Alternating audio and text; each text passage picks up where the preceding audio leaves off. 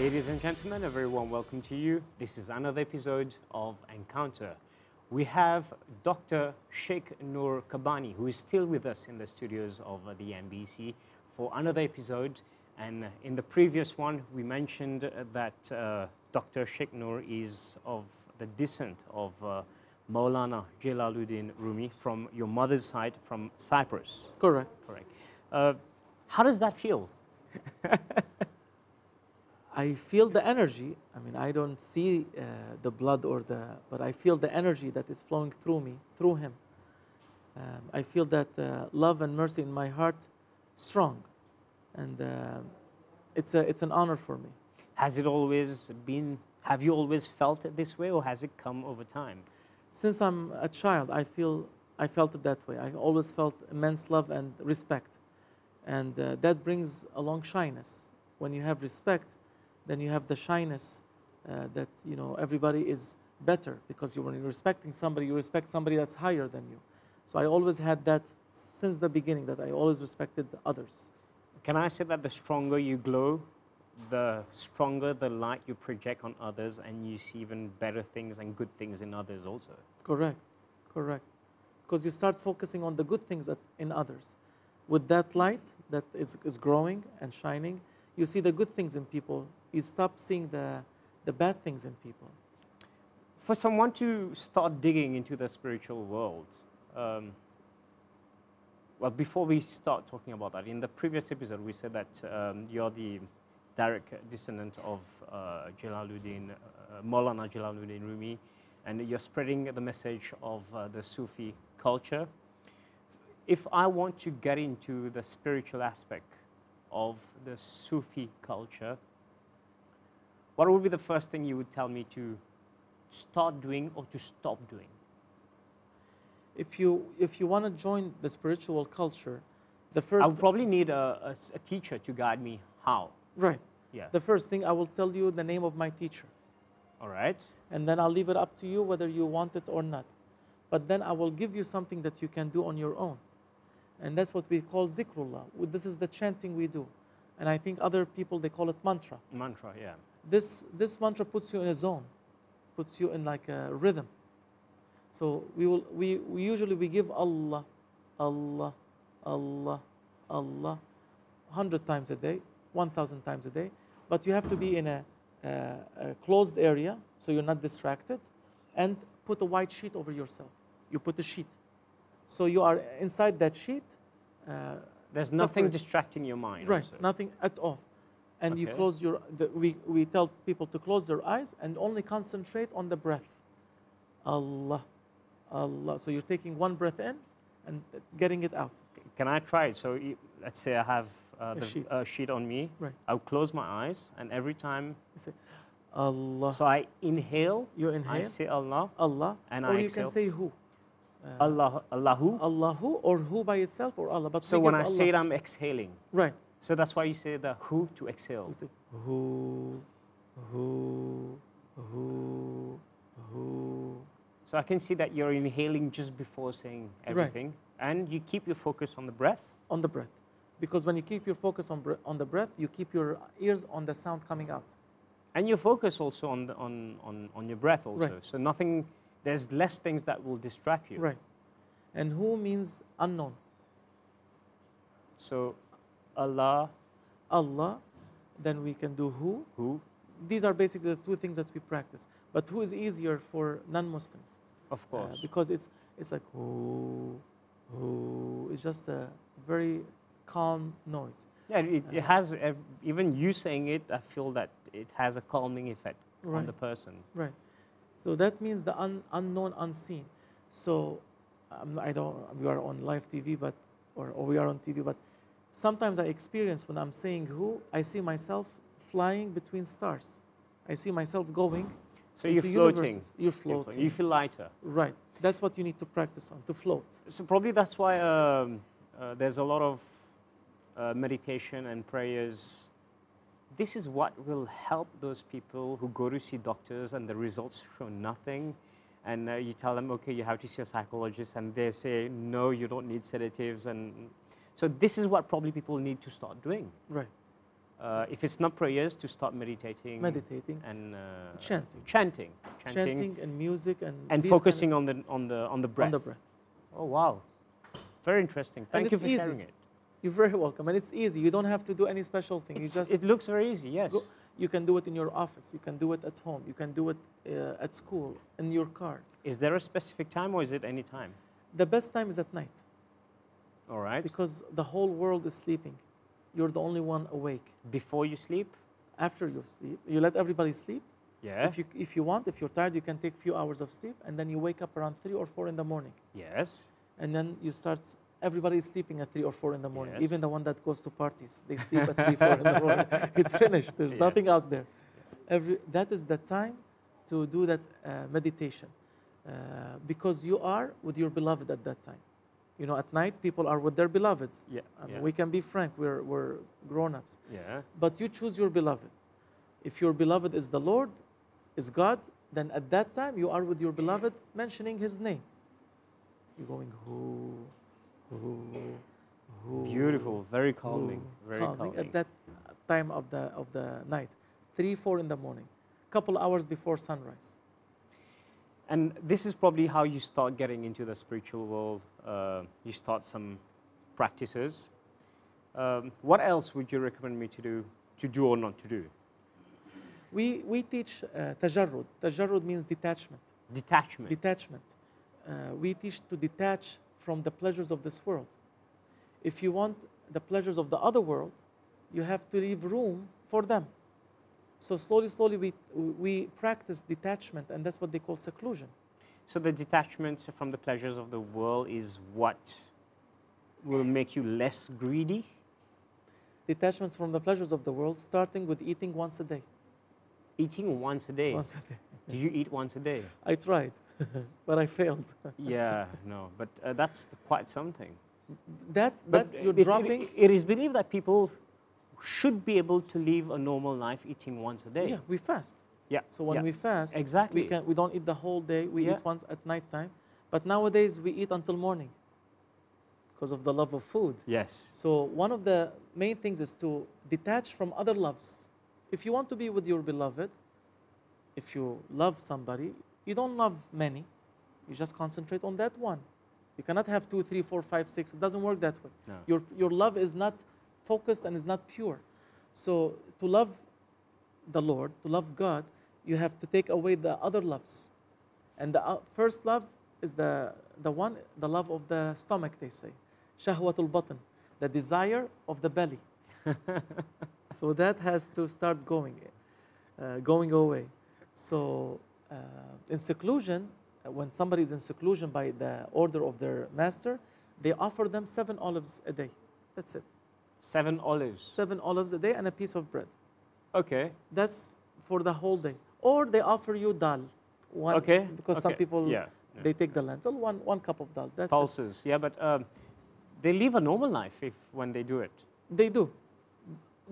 But they are not anymore attached to the pleasures. Nowadays, if you go downtown, you like to go into this shop to eat something, into this restaurant to eat something. Yes. So that's kind of pleasures of the world. So when you detach them from the love of food, they don't go anymore into places but the like detachment from food goes a lot deeper in terms of, it goes beyond the physical aspect of it.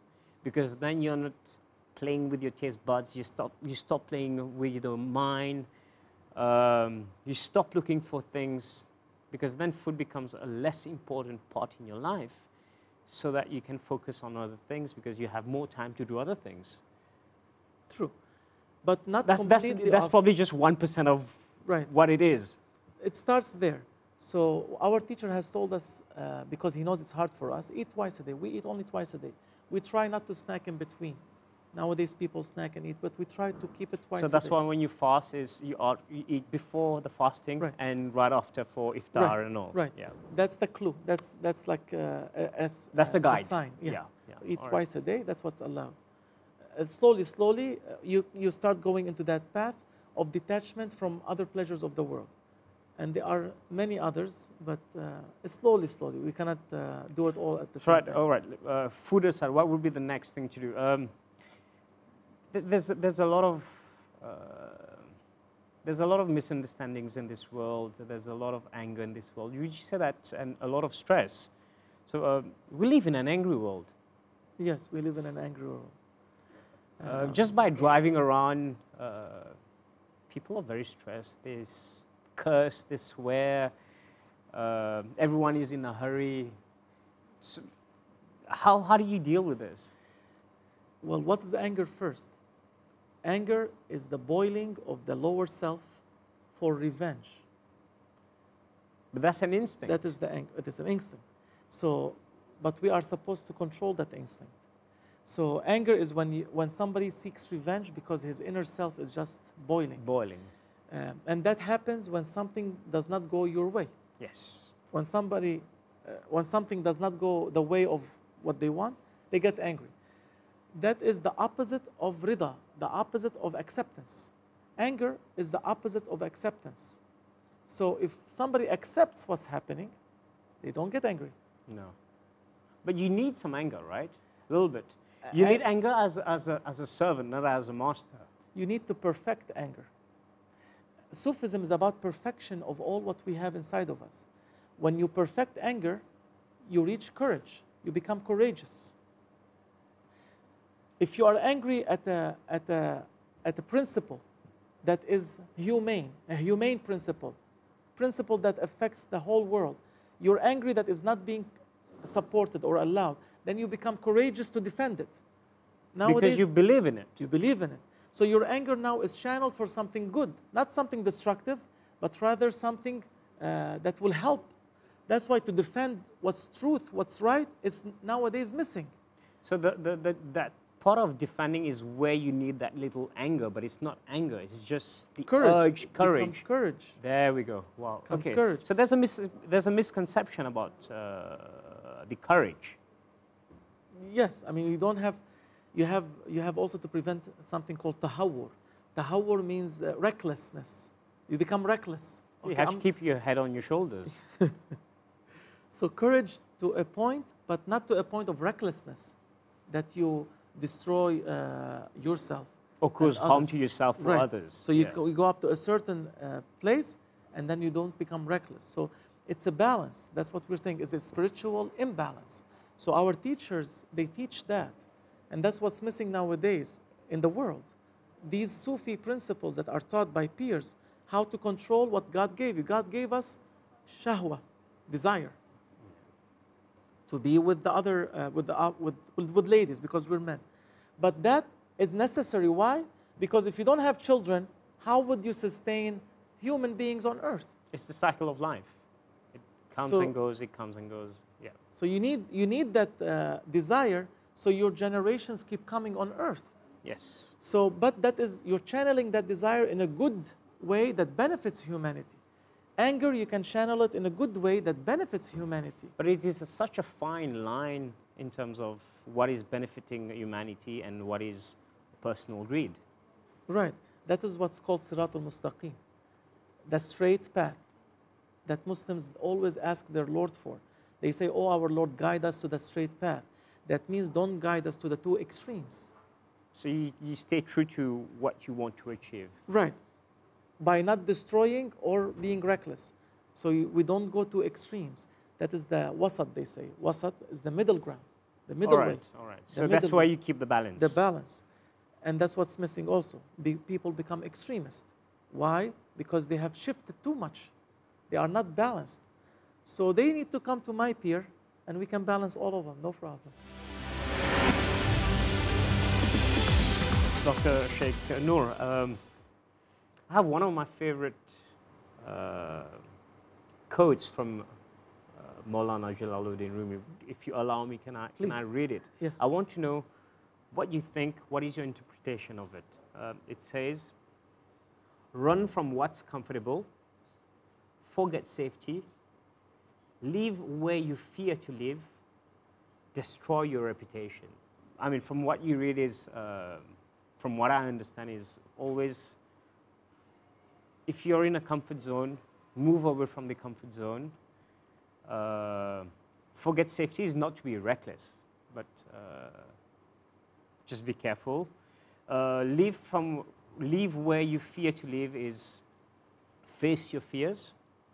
But destroy your reputation is stop being a reflection of society.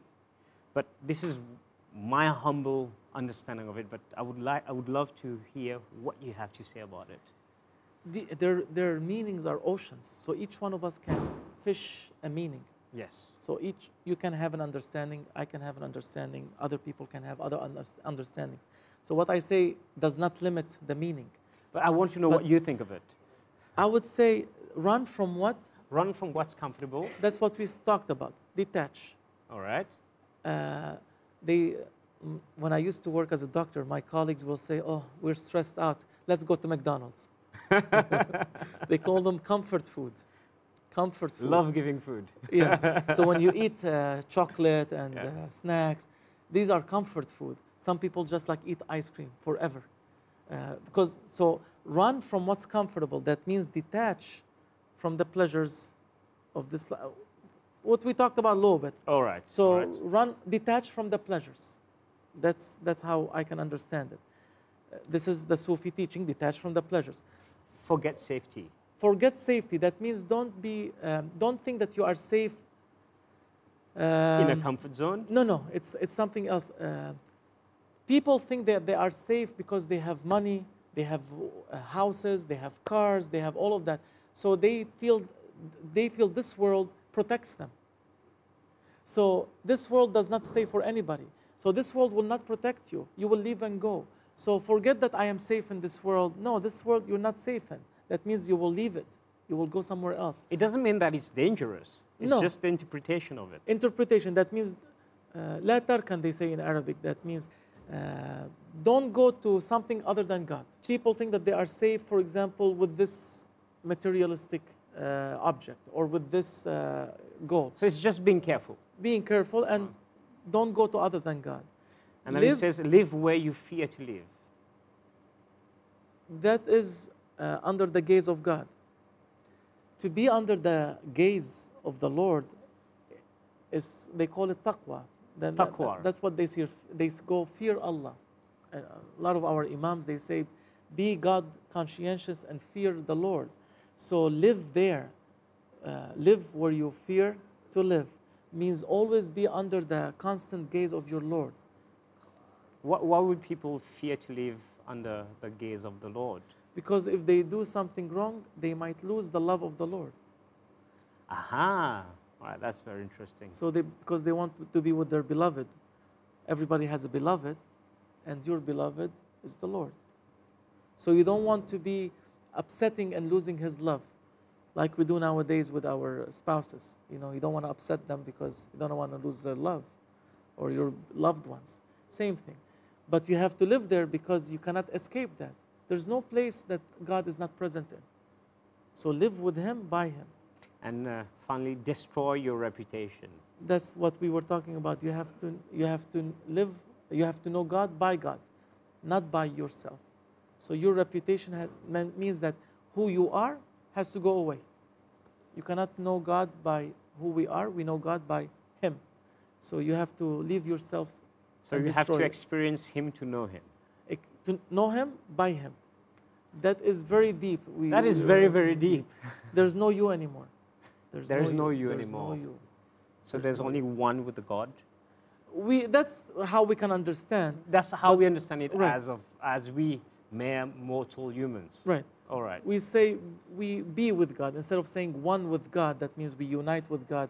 We don't believe such a thing exists because God does not unite. That's what we believe. God is single.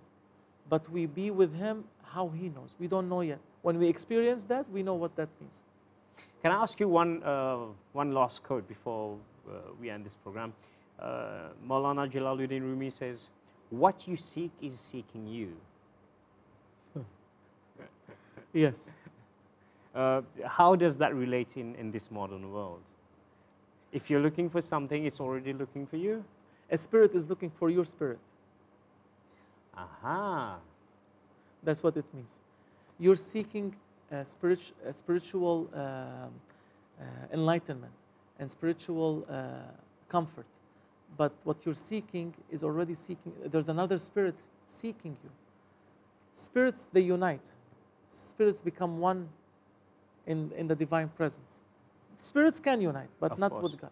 So something is seeking you, and that is the spirit of your guru, the spirit of your teacher. That one is seeking you. Before you seek it, it seeks you. And it finds you, and then you find it. Wow. That's what we Beautiful, believe. beautiful. Thank you for explaining these couple of quotes for us.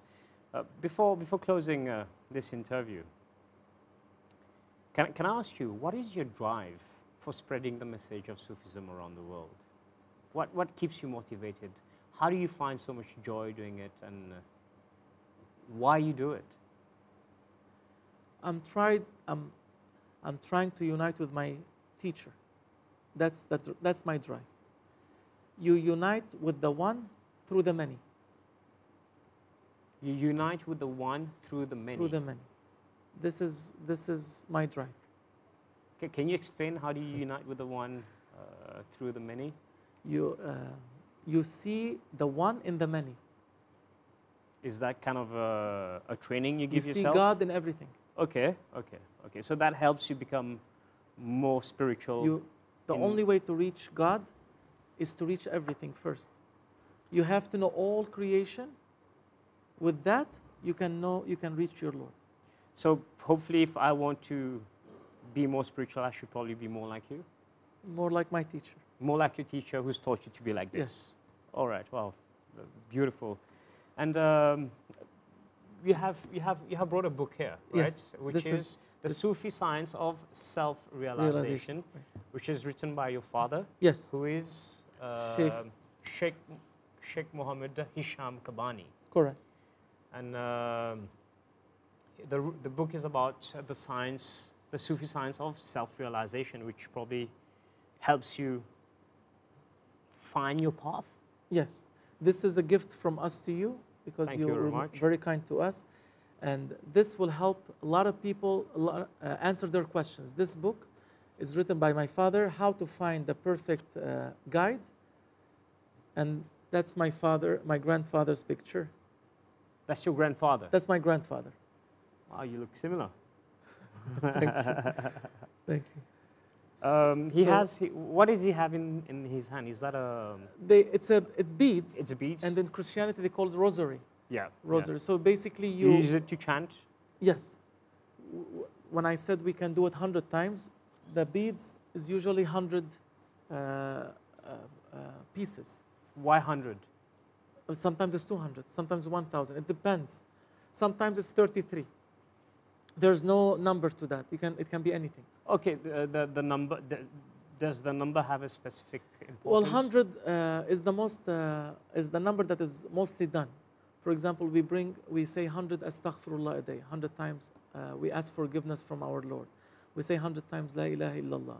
We say 1,500 times Allah, Allah. So we do it 15 times. So 100 is the perfect number, because everything above 100 is just multiples of hundreds. So if I were to do the meditation Allahu, probably 100 times would be a good start? It will be a good start. It will be a very good start. It will be a very good start. Very good start. I'm sure many people can. And it doesn't take time to do 100. It's almost Allahu. 10 minutes. If you do yeah. it correctly and you focus on the breathing, 5 minutes, 10 minutes maximum. But does your breathing come longer with time also? So it takes more time then, because you get deeper into you get more involved into the meditation. You start getting into a trance. You start seeing things. And you become more directed to yeah, the one. Yeah. You direct yourself to the one. We don't become the one, because we're not gods. We don't believe that in Islam. We believe that God is one, but there is a way to be with God, to be with the one. How, we don't know yet. He knows, but that is not something to be said. That is something to be tasted. And experienced. 100%. Dr. Shaykh Noor Kabbani, thank you very much for being with us for this episode of Encounter. It has been such a pleasure having you, a great honor. Thank you very much for the book. Before we close it, would you like to say anything before we wrap up this episode? Yes, I'm very grateful to you and your company to allow me to share some of the wisdoms of my teacher. And we do have a center in Mauritius. We do have a center on this island, this very beautiful island that I found so much love in it. And I hope I can come again. There's a website where people can Yes. have more information? Yes, our website is sufilive.com. Sufi Live. Sufi Live, like Sufi, and live like live TV, sufilive.com. And on that website, there are centers. If you click the centers, you will find our centers around the world. And our center in Mauritius is in that, on that website. Please look at it and contact us in Mauritius. Well, thank you again very much, or shall I say, Malaikum Salam. Wa alaikum assalam. Thank you. Ladies and gentlemen, we have now come to the end of this episode of Encounter. Thank you very much for being with us. If you have any questions, drop us an email. It's encounter@mbc.itnet.mu for any suggestions, queries, questions on the topic discussed or on the guests. And until next week for another episode, we'll say bye-bye for now.